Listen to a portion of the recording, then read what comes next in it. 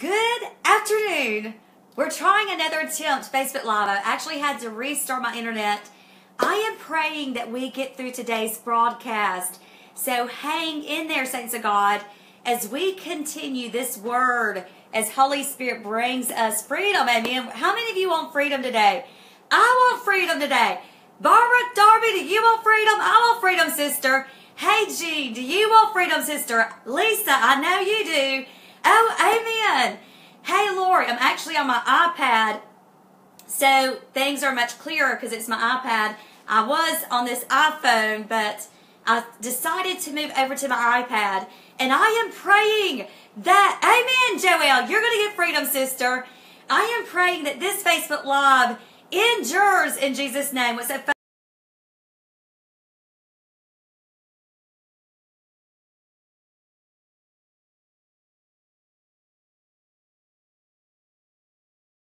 Let me know. There I am again. Okay, it keeps freezing. I don't know what's wrong with our internet, and I have to be careful how fast I move because I think it's just too much for my internet connection to handle. So let us move forward, amen. God, we thank you for this word today as it comes forth in Jesus' name. And if it keeps cutting off, I am so super sorry. We will get this broadcast made eventually, but I am praying I can get through as much as possible today. Let us look at Isaiah 54. Let us start with verse 1 out of the Amplified. We're going to read verses 1 through 4. Sing, O barren one, you who did not bear. Break forth into singing and cry aloud, you who did not travail with child. For the spiritual children of the desolate one will be more than the children of the married wife, says the Lord. Enlarge the place of your tent, and let the curtains of your habitations be stretched out. Spare not, lengthen your cords, and strengthen your stakes. For you shall spread abroad to the right hand and to the left, and your offspring will possess the nations, and make the desolate cities to be inhabited. Fear not, for you shall not be ashamed, neither be confounded and depressed. For you shall not be put to shame, for you shall forget the shame of your youth, and you shall not seriously remember the reproach of your widowhood any more, in Jesus' name. So we are looking at Isaiah 54, 1 through 4. Now let me read this one more time, and again, I pray that the internet's going to work. It is acting up, and I know that the enemy does not want this message going out there because this is a powerful message, and we are going to see this follow through in Jesus' name. Verse 1, Isaiah 54, verses 1 through 4, out of the Amplified. Sing, O barren one, you who did not bear. Break forth into singing and cry aloud, you who did not travail with child. For the spiritual children of the desolate one will be more than the children of the married wife, says the Lord. Enlarge the place of your tent, and let the curtains of your habitations be stretched out. Spare not, lengthen your cords, and strengthen your stakes. For you will spread abroad to the right hand and to the left, and your offspring will possess the nations, and make the desolate places to be inhabited. Fear not, for you shall not be ashamed, neither be confounded and depressed. For you shall not be put to shame, for you shall forget the shame of your youth, and you shall not seriously remember the reproach of your widowhood anymore. So we are looking at these 4 verses, and God has so much in these 4 verses that is absolutely going to blow your mind. This is all we have time to do today. And eventually, probably Monday, I will pick up after Isaiah 54:4, and we will start with Isaiah 54:5, and we will get in deeper into that. This is one of my favorite chapters of the Word to teach on because there's so much revelation. And what is interesting, as I was reading it, Holy Spirit was bringing me some revelation out of the book that I'm still writing and getting ready in 2 weeks to be on Amazon. Destiny is absolutely amazing. But Holy Spirit was giving me more revelation of what I've been writing on. And it actually brings more understanding than I had before. I absolutely love the spirit of understanding. When you know the spirit of understanding, and it's actually going to be the next book of God's Firewall School of the Prophets, which will actually be 3 books away, because the next book that I'm doing after Destiny is the first of the Watchmen series, which is Revelation 22:2, which is God's tree of life, God's life guards. And then I'm doing Healing of the Soul, book 4, session 4. And then I'm going to do session 5 of God's Firewall School of the Prophets, the spirit of understanding. The spirit of understanding has a perspective, an anointing to cause you to discern. If you want great discernment, not only is the spirit of the fear of the Lord awesome, but the spirit of understanding brings discernment of the word. It also brings discernment of other people's anointings as Holy Spirit shows you their anointings. So when we are talking about Isaiah 54, and we're looking at verses 1 through 4, the spirit of understanding brings us greater understanding in order to perceive where it applies to us. The word is alive, it is operative, it is working in your life right now, and God is bringing even more to this season where you cross over into God's plans and purposes. Right now, you are in what feels like the wilderness, and if you are there, well, praise to the living God, praise be to Him, because you are right exactly where God wants you in order to grow. The litmus test in our growth is the maturity in the love of Christ Jesus that we walk in. So let's look first and foremost at Isaiah 54, verse 1. And just FYI, I'm actually going to be teaching out of God's Firewall School of the Prophets, session 4, the Spirit of Knowledge. For those of you who have this book, the teaching I'm going to do starts from page 123, and it goes to page 136. So if you have that book, get it tonight and go through these pages and listen to this Facebook Live, and it'll bring greater understanding. So when we look at the singing where God says, "Sing, O barren one, you who did not bear child, you who did not break forth into singing." First and foremost, we see a barrenness. What does barren mean? It means where you look like you're destitute, where you're going through trials and tribulations, you look like you're in a wilderness. Remember, wilderness, the root word for wilderness is debar, and it actually means to speak.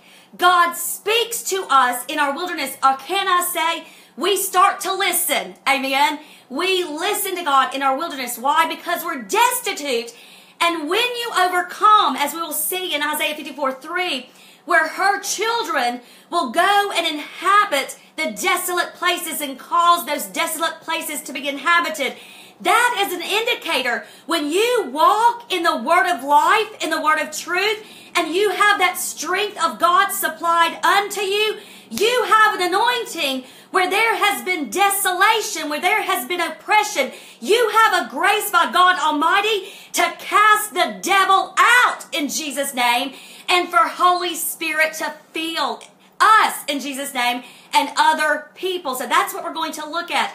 When you know and you have received this abundant life, as you go from glory to glory, 2 Corinthians 3:18, remember, we're in a process. We go from glory to glory as we behold with an unveiled face, and we are looking in that mirror. We're being transformed into that likeness from what? Glory to glory. And as we are transformed into that likeness that we behold, it indicates that we have the mind of Christ. Amen. And if I'm talking fast, it's because I'm trying to hurry up and beat the speed of the battery life that is on this iPad, because again, I have not charged it in about a month's time. And so I'm trying to beat the battery life and get this message in. So let's look first and foremost, and let's look at the word sing, S-I-N-G. Sing, O barren one. This word sing is actually the Hebrew word ranan, and it means to shout. It means to be loud with joy, to cry, to be joyful, rejoice, to triumph. Do you understand that in your barren season, you are being prepared for your destiny? And let me give you just a little snippet of analogy that I've been writing on, that I actually just finished in my last chapter, chapter 4, that ends at about page 267. And I still have one more chapter to write. I think chapter 4 was actually 70 to 80 pages. In chapter 4, God began to reveal to me about the winter season. We know in Song of Solomon 2, where the Word of God talks about that the winter is over, that season is over, and now the spring comes, and there's the budding of the flower. There's also the budding of the grapes on the vine, the tender grapes, those new grapes. When we look at that, we get an idea of what actually happens to us in this process of barrenness. Because your winter season is very much your barren season. That is when the fruits are not on the vine. That is when the leaves fall. So those plants, those grapevines actually look barren. They look desolate. You might even think they were dead if you did not know what was actually going on within that vine, within those branches. So in its barren state, there's no buds, there's no leaves, there's no grapes. It looks absolutely hideous and desolate. But this is the thing, saints of God. In that barren season, what happens in the winter season, what happens in that vine is the vascular system shuts down. There are vascular plants, and those plants are vascular because there's vessels much demonstrative of how we have vessels in us that carry blood. And so the blood life source of the plant is represented in the water that's being supplied unto it continually. And it's what is called xylem, X-Y-L-E-M, X-Y-L-E-M, xylem. And that xylem is the vascular system, which is also known as the trachea, that supplies water as it takes the water up from the roots, and it supplies it to the leaves, it supplies it to the buds, it supplies it to the stems and the trees.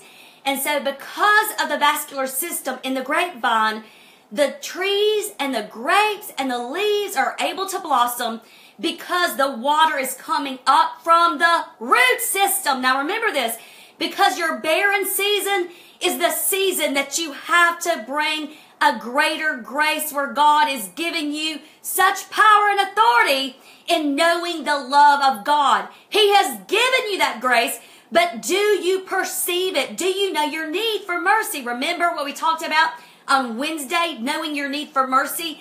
When you know your need, or can I say when you know your barrenness, then you know your desperation, and you're like Hannah that cries out for more of God. And so God allows the desolate season. He allows the wintertime season. What is interesting is in the winter season with the grapevine, with that vascular plant, is that xylem shuts down. And that xylem is what brings water from the roots and it feeds it to the buds. Well, it has to shut down in the winter. Why?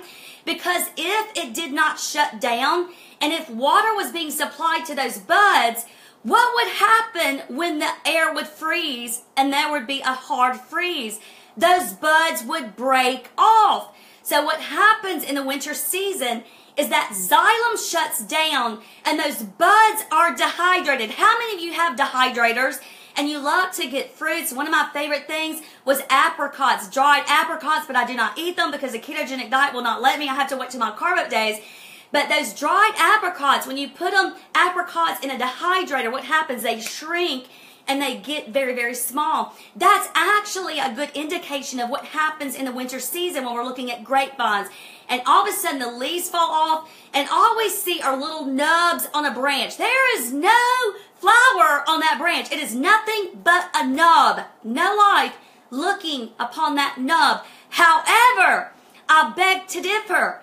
Because actually what's happened is the bud is dehydrated within that plant. And the chromosomes that are feeding and are in that bud, giving it information, are telling it, look, when winter is over, you're going to be a grape. When winter is over, you're going to be in plenty. But this is the thing, saints of God, that bud does not know it in the wintertime. In fact, it is hidden underneath that nub, and it is compressed and pressed down into a tight place, and it is just crying, wanting to get out. And that is what we'll see actually when we get to session 7 of God's Firewall School of the Prophets, the spirit of might. Because when you're in a compressed place, the spirit of might comes upon you. Why? Because of the need. Because you need God. Or can I say, you need breakthrough. You need justice. And one of the perspectives of the spirit of might, one of the particular graces that God has provided is that it brings his justice. And what justice does is say, wait a minute, I'm not just a compressed, dried up, dehydrated bud. I'm a bud that's about to have grapes. And all of a sudden, the spirit of might brings God's justice, where you come to terms that your circumstances are not going to determine who you are or who your destiny is, but the Spirit of God's might has stirred you up that says, I refuse to stay in winter anymore because it's time, it's spring. Hallelujah. And that is what the barren state does. It brings the need, because remember the sevenfold dimension of Holy Spirit? You get that dimension, that purpose that each dimension has of Holy Spirit according to your need. And in your winter season, your desolate season, hallelujah, that is when you need God's might. And that is when he brings justice in order to get you fired up, to get you stinking mad, hallelujah, at the devil. To what I like to say is, glory to God, get the word of God out, the sword, and slice and dice him up and put him on a barbecue like Psalm 74:14. Woo! Hallelujah. Where God cuts up Leviathan and feeds him to the creatures in the wilderness. Your Holy Spirit anointing by the Spirit of might wakes you up to a new season, to spring. Woo! I'm just going to turn around that. Woo! Hallelujah. How many of you are ready for springtime in Jesus' name? So this word saying, Ranan, it means to shout. Why are you shouting? Because the Spirit of might has come on you. You're rejoicing because you're about to enter a new season. Now this is what's going to blow your mind. Because when the springtime comes and the temperature has to be below a certain point for a length of time for those buds to mature in the winter time. Do you realize that your maturity is in your barren state? Your maturity is in your wilderness. Your maturity is in that season where you seem desolate. But it's in that season that all of a sudden, once the temperatures have been below 40 degrees Fahrenheit for a certain length of time, then all of a sudden, it's long enough. The time is up. Hallelujah. And when the temperatures start to rise and the dew starts to thaw out, all of a sudden that bud says, I'm coming out. Woo! Hallelujah. The bud determines that it's coming out. Do you understand this? We think that we're waiting on God, when instead God is waiting on us. Amen. And so as that bud comes out, it sends chemical signals down to the roots. Now remember, the vascular system is shut down. There's no water being supplied to it yet. But because of the new growth, because of it coming out, it sends a message to the roots and it says, hey, I need some water. Woo! Hallelujah. Do you understand this? That your barren season shows you your desperate need for water. It shows you the need for God's word. Amen. So Ranan means to rejoice. It means to cry out. And it's composed of the Hebrew letters Resh, Nun, and Nun. Resh is the ancient symbol of a man's face, and it means head, highest, and person. Nun is a fish swimming through water. It means life and activity. So it's Resh, Nun, Nun. So the word picture for saying is the head having the activity of life. Woo! The head, the mind, woo! Having the activity of life. Is this not what happens in the springtime?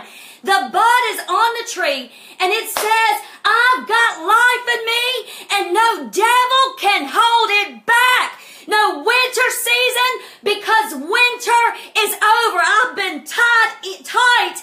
I've been pressed down and I'm not staying in that pressed down place. I'm coming out, hallelujah, because I have a song, because I'm going to rejoice, woo, in Jesus' name. Now here we see that God sings over his barren woman. And then in verse 2 he says, enlarge the place of your tent. Oh my goodness, you're going to love this. You're going to be so glad you came on just to hear this. The word tent in Hebrew is ohel. Ohel. Woo! Did you hear that, Satan? Ohel. He better be shaken, because I'm not only coming out, God's spreading me out. He's spreading the tent out, and tent is oh hail. It sounds just like you're saying oh hail. And why? Because all of hell is intimidated that the tent of God is being made known. This word tent, oh hail, means a tent covering. It means conspicuous from a distance. Woo! Hallelujah! Do you understand that, saints of God? The enemy can see you from a distance, and all of hell is trembling because, hallelujah, the tent of God is coming out. It means conspicuous. It means dwelling. It means cover. It means tabernacle. It means tent, and it means home. The Hebrew letters that form this word tent, ohel, are actually aleph, hey, and lamed. But this is what's interesting, because this comes from the root word ahal, and ahal means to be clear and to shine. Woo! Hallelujah. Do you understand this, saints of God? When you have Holy Spirit, it takes your barren season for the brightness of the power of the light within you, hallelujah, to shine forth, to cause you to be a tent. So when we see this tent, hallelujah, it is the power of the anointing, the grace of Holy Spirit rising up in you, and that anointing is spreading out. And as with a grapevine, once the bud tells the roots, I'll need some water, what happens? The xylem system, the vascular system of the plant, connects the bud to the roots, and the roots know the need for the bud's water, and it brings the water up from the roots. Ephesians 3:17 and 18, being rooted in the love of Christ, and it gives it to a bud that's closed up and waiting to spring out. It's out of the nub. It's pushed through, and actually what they call that, are you ready? They call it breakthrough. Bud breakthrough. Woo! I'm going to turn around on that one. Hallelujah. Woo! I'll tell you what, buds, buddies, you're going to break through. They call it bud breakthrough. So the bud breaks through the nub on the branch, and once it breaks through, hallelujah, the signal is sent to the roots, and the roots bring the water, and all of a sudden the bud starts spreading out. It starts stretching out, and a leaf pops up here, and pops out here, and pops out here, and then a long stem of small tender grapes pop out all over. Do you understand that God is enlarging you? Why? Because He's given you Holy Spirit. He's given you, the new anointing, for your call in Jesus' name. So this word tent in Hebrew, aleph, hey, and lamed compose the letters. Aleph is the ancient symbol of an ox. It means strength beginning and first. Lamed is the ancient symbol of the tongue. It means tongue, control, cattle goad. And it means tongue, control, and authority. And hey is the ancient symbol of a stick man holding his arms up, worshiping. And it means to reveal. So the word picture here that you have as it relates to this tent is the strength from the beginning that is revealed through the authority of the tongue. Woo! Hallelujah. The strength of God from the beginning, from eternity. Hallelujah. Where you are blessed with every spiritual blessing in the heavenly realm. That strength, hallelujah, is coming to you and is revealed to you, hallelujah, in your winter season, where you now have received the authority of God. Don't despise your winter seasons. Why?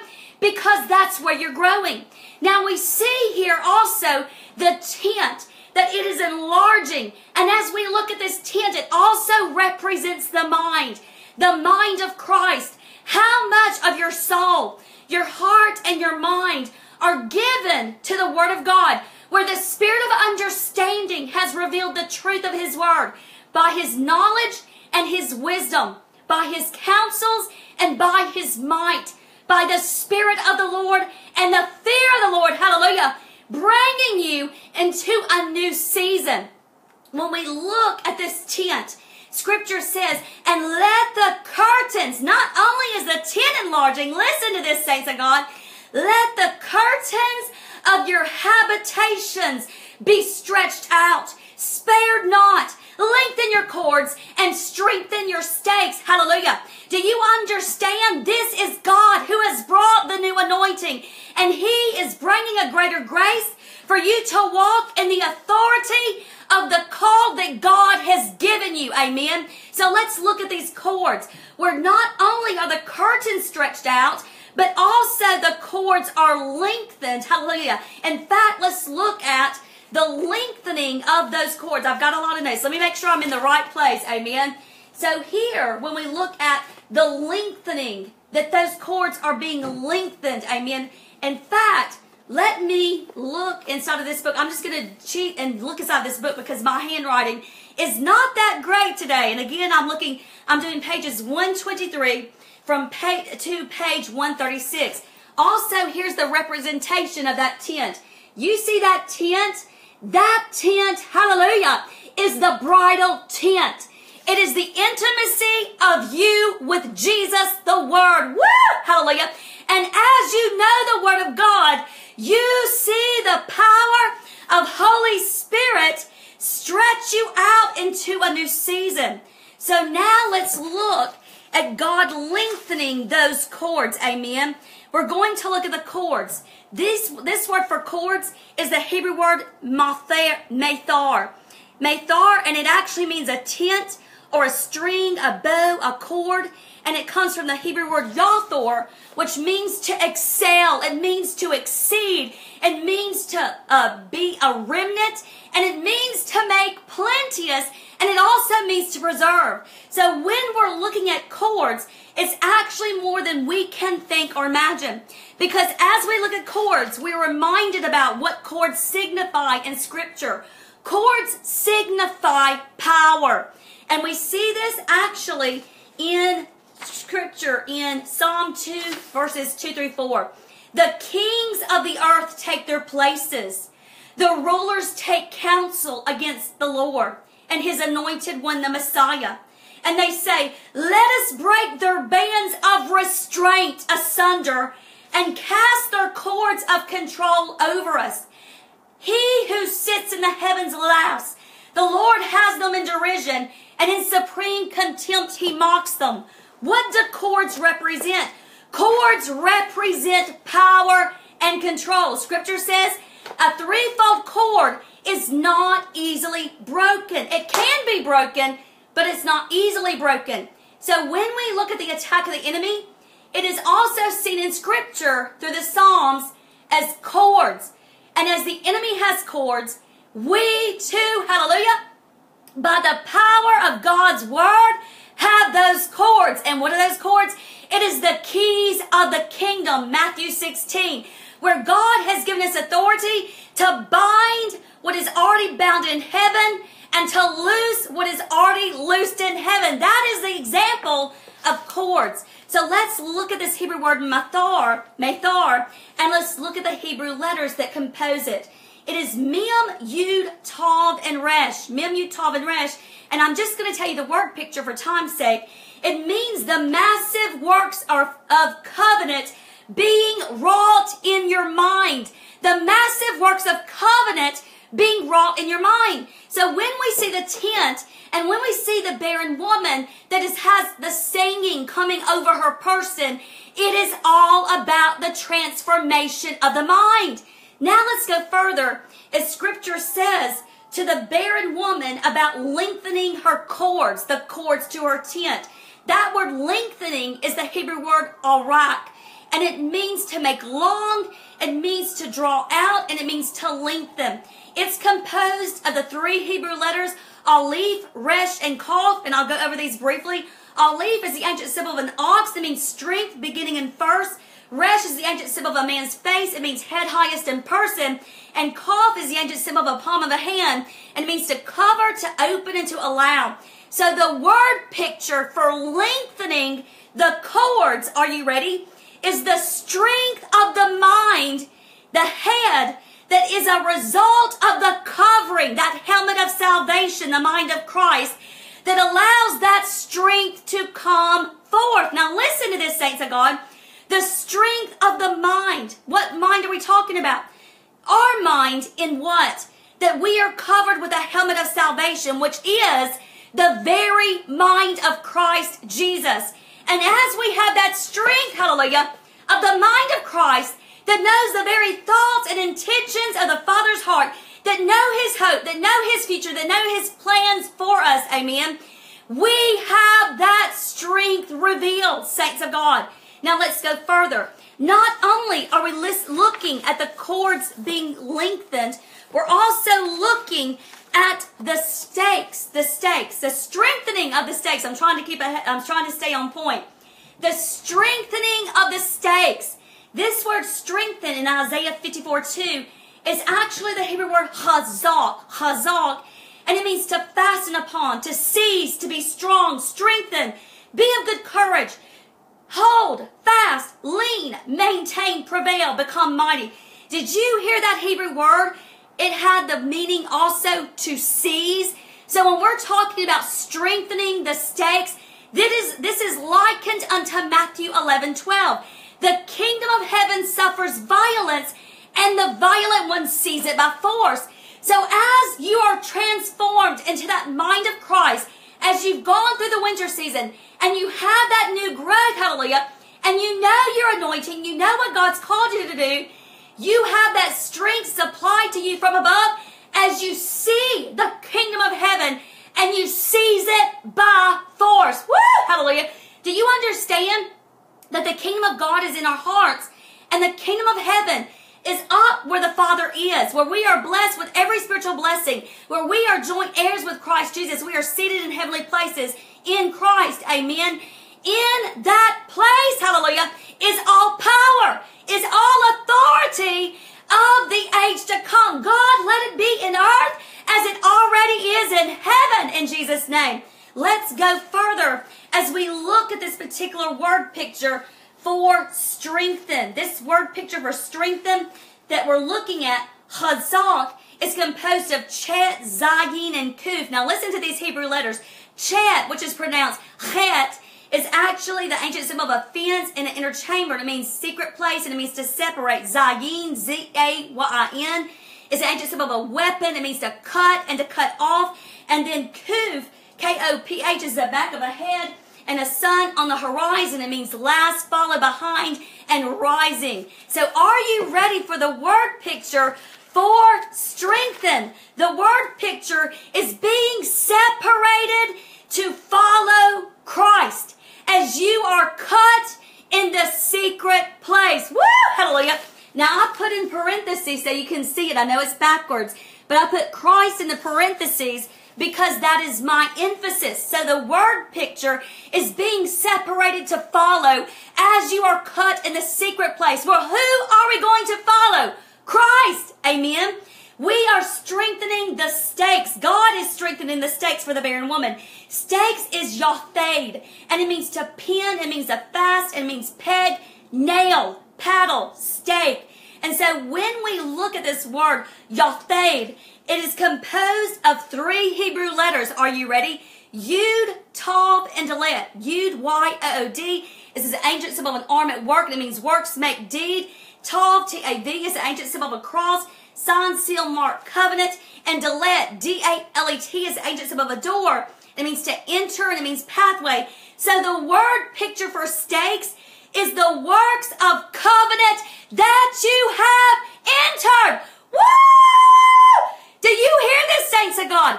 The anointing comes and it spreads out as the power of the grace that is supplied to you causes you to enter the new season, to enter the door. Woo! Hallelujah. And as we end here, we're going to end. Man, I'm super fast. Thank you, Jesus, because I'm still trying to beat this battery life. So here we're going to end that God, when you are spread abroad, when the anointing comes upon you in the new season, hallelujah, to cause you to break through, that you shall not be ashamed, and no longer shall you remember the reproach of your widowhood. In fact, you shall forget shame. Now, this is one of my favorite verses. I have a lot of favorite verses in Scripture.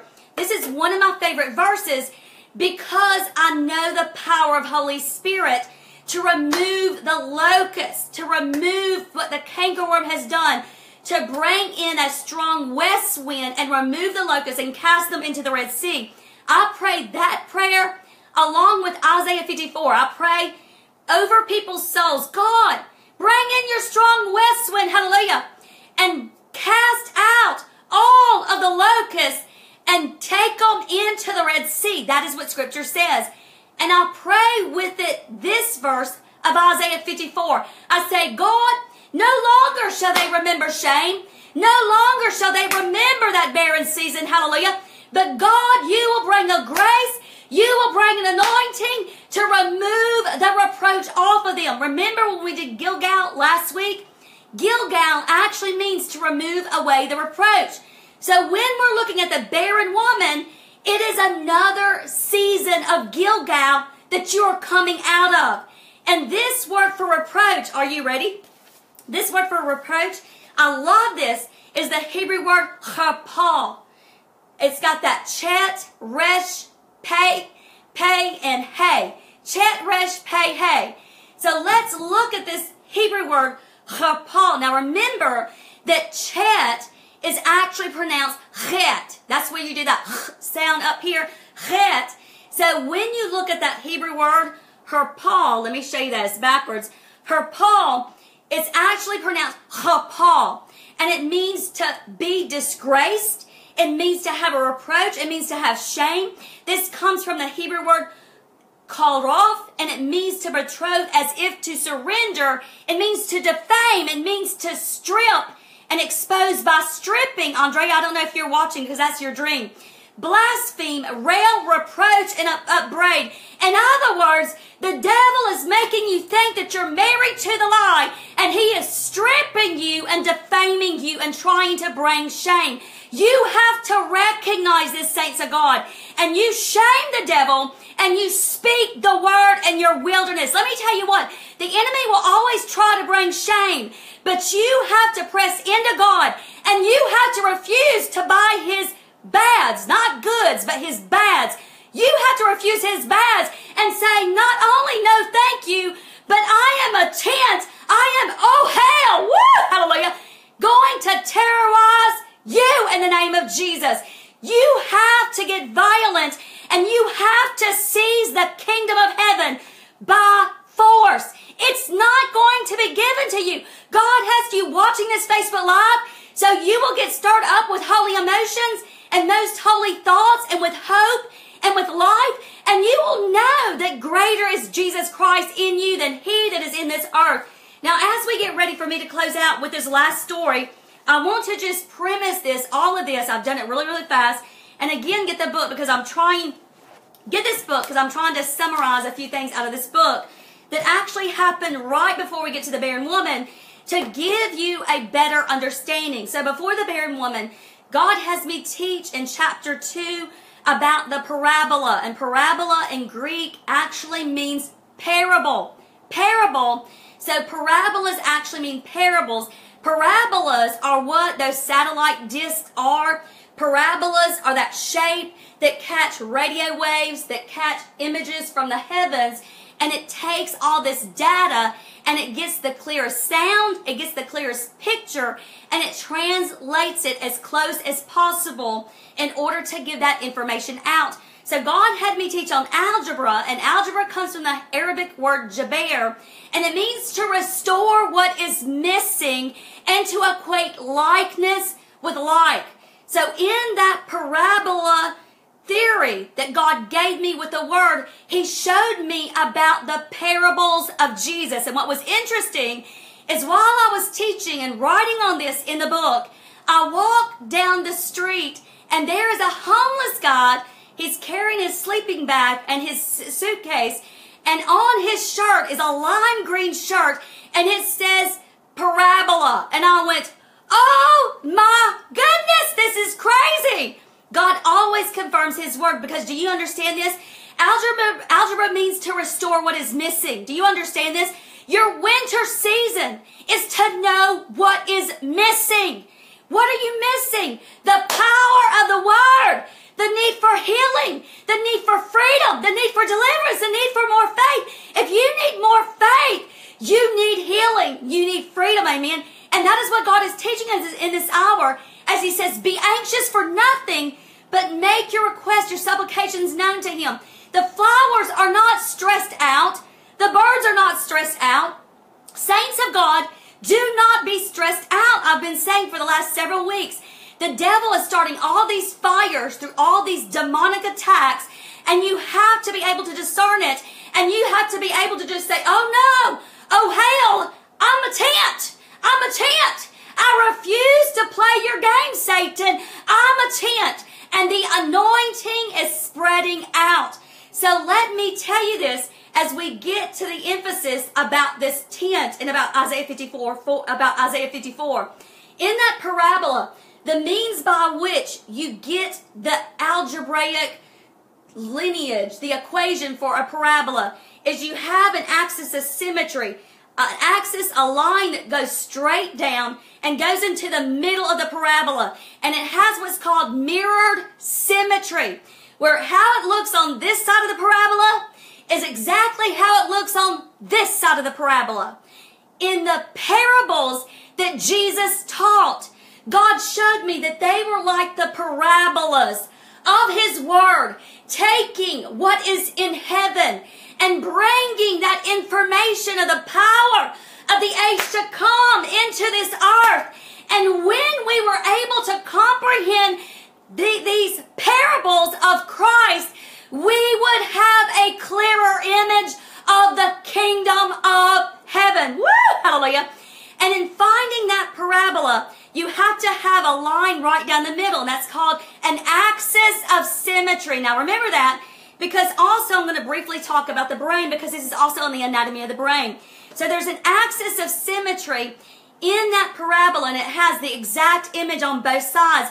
And we, as we look and behold the glory of God with an unveiled face in a mirror, we are being transformed into that likeness as we stand in what God has called us.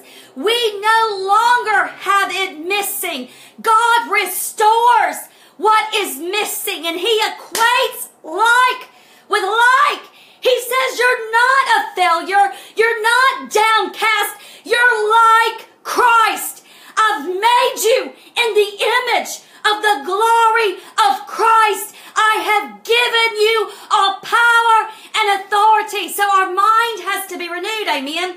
So God had me go further in the brain and talk about neurons, where there's a cell body, there's dendrites that look like trees, but there's also an axon terminal that has little branches that come out of that, and that has synapses, and that axon terminal has an electric communication to the other neurons. So your brain is literally firing up and lighting up as you're listening to this message. You probably have neurons going overload, saying, oh my goodness, Robin Kirby God is teaching too much. Help me, Jesus. That's all right. Your brain is listening, and your neurons are getting it even if you don't. And your neurons have to, by the power of Holy Spirit, and your spirit man, bring you understanding, because it is spiritually discerned. And so God showed me that axon, and he said, Robin, that axon in the neuron in your brain is the axis, and it represents being strengthened in the Word of God, being established in the Word of God, so that you know your likeness, so that you have the right mirror. And this is when God brought in Isaiah 54, and he said, Robin, I've got to strengthen the axis of my people. Now remember, axis is actually a pivoting point. It's what you pivot around. And God showed me a bride and the bridegroom. And we are with the Word, and the Word is the bridegroom. And as they dance, the bride, hallelujah, just pivots around the bridegroom. She is in that place, in that axis. She is planted, and her mind is firmly on her bridegroom, and she knows that she is the bride.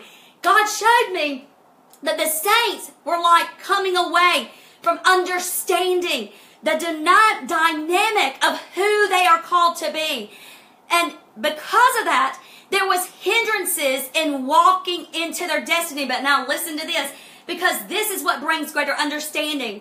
God is allowing your barren state, because it's in your barren state that the anointing comes. It's not in your time of plenty. And look, many people might look really blessed, but just because it looks like that they have more than you and they're not going through as much as you are, does not mean they're anointed.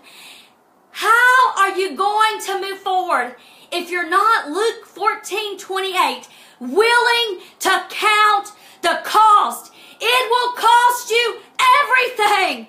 It will cost you everything. And saints of God, it brings you into a barren state in order that you know the lies, the reproaches of the enemy on your soul, so that the anointing, the power of Holy Spirit, hallelujah, removes that reproach, and no longer do you remember one memory. Listen to me. If you have unforgiveness, if you have pain, you pray Isaiah 54:4, and you pray for God to remove the memory. You pray to remove the shame. You pray for Him to remove the reproach. He will remove every one. So this is where we get to end today. And y'all are going to be so delighted, because I have a story to read to you, and you're going to love this. It is almost like a little kid story. But when I saw reproach, that the Hebrew word reproach was herpal, I heard her paw, Herpaw, her paw. And immediately I thought of the lion that had a thorn in its paw. And then I discovered this story. And I'm going to read you this story. It's on page 138. There's the lion. On 138 in this book. And it says, many of us are pretty familiar with the story of the lion that had a thorn pulled out of its paw by a mouse. But are you familiar with the story from which it came? It came from an ancient folklore known as the shepherd and the lion. This story came from Androclus and the lion. Androclus was a slave who escaped severe treatment from Rome. After his escape, he found a cave where he would sleep. In the cave, there was a wounded lion that had a thorn in his paw. He assists the lion by pulling the thorn out of his paw. As a result, the lion is so grateful that he cares for Androclus, giving him portions of meat. Later, Androclus desires to return to civilization, so he leaves the lion. Androclus is later imprisoned when he is found out, being sent to Rome for judgment. In Rome, he is to be devoured by wild animals in what is known the Circus Maximus. In the presence of the emperor, who is named Gaius Caesar, presumed to be Caligula, when he enters the arena, the lion shows affection towards him, which then earns Androclus his freedom. The emperor gives the lion as possession over to Androclus. Folklore states Androclus would walk through town with a leash around the lion, shepherding and caring for the creature. This tale ends with a man named Apion, who claims to have witnessed this, saying, "This is the lion, a man's friend. This is the man, the lion's doctor." Just wow. When I saw the word reproach, I simply heard her paw and saw the lion limping with a thorn, unable to walk. Moreover, the lion needed help in getting the thorn out. The thorn represents the messages of Satan sent to buffet our carnal nature, which is the beast nature within us. When we have a message of Satan in our mind, it is a thorn pricking the carnal nature, which is the beast-like, and we do not mirror God's love. Thus, it takes the great physician's care in removing our thorn, the reproach, so that we receive love and then reflect it. Once the wild beast, the lion in the story, was relieved of the thorn, he was changed. The help and care given to the creature by Androclus was then mirrored in the way in which the lion cared for Androclus. Do you see this? The man was the lion's doctor, and as a result, the wild beast became the man's friend. He was tamed by love. Likewise, there is a wild nature revealed in our tongue that has to be tamed. And when it is tamed, we flow in the knowledge of God's glory. He removes the thorn and He heals us. So many people speak out of the wounds in their soul, which are the dendrites of the tree of the knowledge of good and evil, not realizing that they are speaking out of the thorn of the enemy in their flesh. They have learned behaviors because of past experiences that are continually happening in their present. They have not let God heal them by removing their thorn. The thorn is the reproach in our mind that has to be removed. Androclus removed the thorn from the lion's paw. Because of the lion being healed, they became dear friends. Who would ever think a wild beast could be tamed? Only by the power of love that brings healing ointment can we walk in the benefit of God's blessings, seeing His gift of grace enlarge in us. Woo! Hallelujah. What is interesting is that Androclus, are you ready for what the name means? It means the glory of man. Woo! Hallelujah. When we receive healing that the Word of God brings, then it brings forth the knowledge of His glory. Woo! Hallelujah.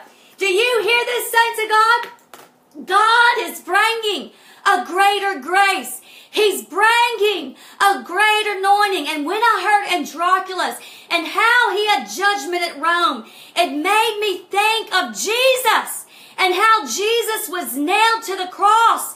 Even though the Pharisees instigated it, how Jesus was nailed at the cross and Rome was behind it as well.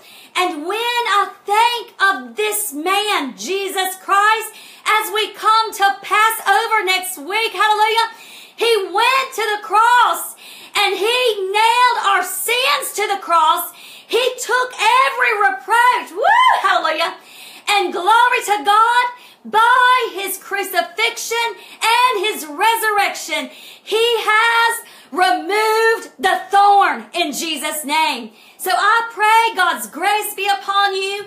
I pray the power of Holy Spirit come in and upon you as you are in that compressed place that looks desolate, that looks barren, and that the anointing, woo, hallelujah, will fall upon you by Holy Spirit from the Father above.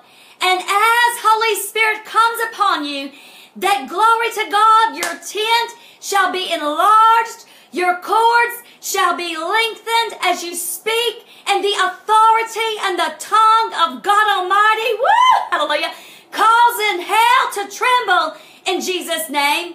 And as you speak that truth, seeing that your stakes have been strengthened and you are firmly planted to know the very mind of Christ Jesus, and that all the reproach of your old season, of that widowhood, of that shame, that it shall be utterly cast off of you in Jesus' name. And I call in Isaiah 61:7 that you will have a double portion of honor for that time of shame as God does the miraculous in Jesus' name. God is telling me, Crystal, He's going to do the miraculous for you, sister. He's telling me, those who are watching on here, to be encouraged. Be not weary in well-doing, but know that the Father hears you. He is answering you, and He is bringing your breakthrough in Jesus' name. God bless you. I love you. See you next week in Jesus' name.